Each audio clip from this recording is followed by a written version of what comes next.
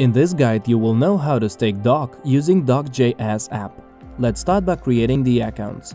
Go to the Doc.js app, navigate to the Accounts tab and click on plus Add Account. Save the mnemonic seed in a safe place.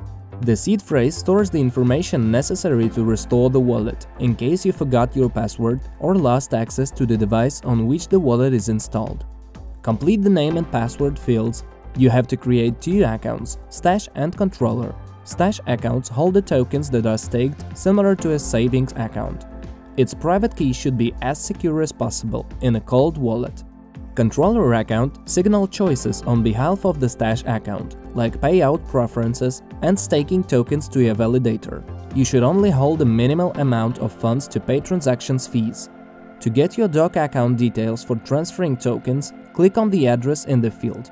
Your token address will appear on the right side of the page.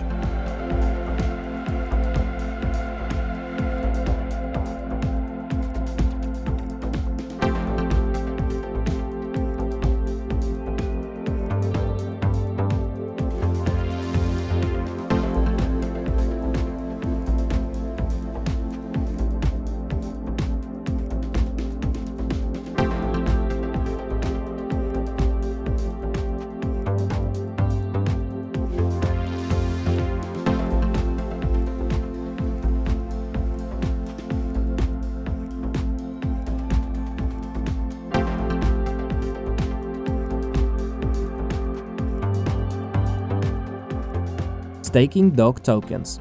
To start the staking process, go to the Network tab, Staking, and choose Account Actions.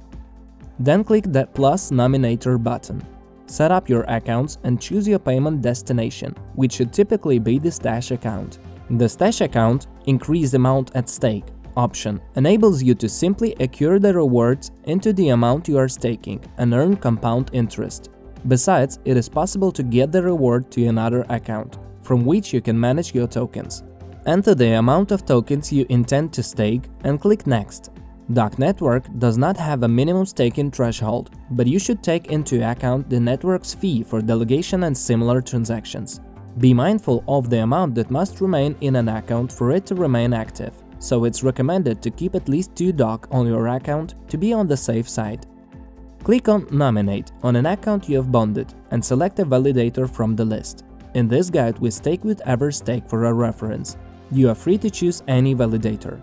Everstake is a large, high-performance validator with experience in more than 45 POS blockchains. Our delegators can safely stake their crypto assets. We use only high-quality servers, thanks to which we manage to achieve almost 100% uptime.